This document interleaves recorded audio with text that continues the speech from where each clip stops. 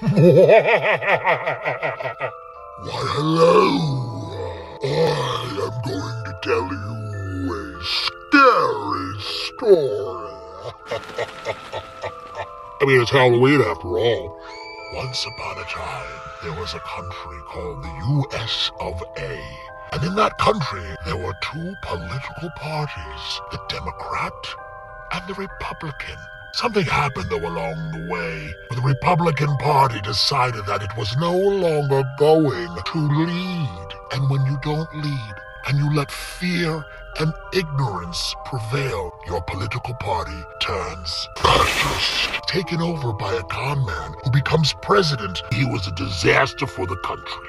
And now, the Republicans have gained a small majority in the House of Representatives. And for the first time in American history, they ousted their own leader because of my fellow demon, Matt Gates of Hell.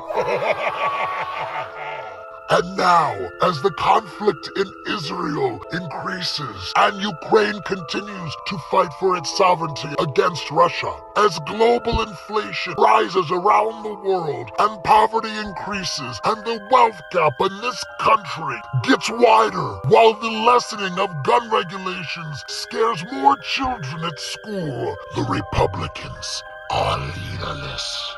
And there is nothing more scary than the peril that the Republican Party has forced, is forcing, and will continue to force on the American people. Republicans don't want to govern. They want to destroy our government because they know they cannot win seats and elections democratically.